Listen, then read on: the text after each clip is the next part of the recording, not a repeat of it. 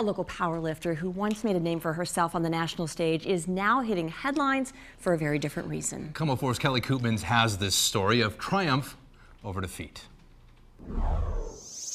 Tighten up! This is our 7th annual powerlifting meet. The Fife High School auditorium is full of mechanics in motion. We set the stage for bending bars and breaking records. The physics alone are tough. Personal power versus gravity. You keep your chest up, you'll be fine. Among the competitors, McWeeny of Ellensburg, once a force to be reckoned with on the national stage, now proof that a body in motion Get your crutches and come on, let's go. stays in motion.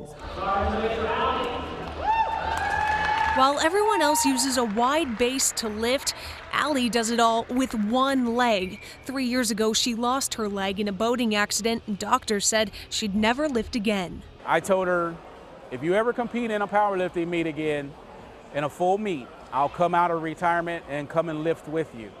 So that's why I'm here today. Coach Kevin is here to see Allie reach a milestone, putting her personal limits against those without them. 105's next. Yes. And through the anxiety, those lifts come and they go. Then the real test, Good, steady. her biggest lift yet. Good, steady. Steady, chest. Nice and easy. Give me some speed, give me some speed, give me some speed. Up, elbows, elbows. Come on now, come on, baby, come on!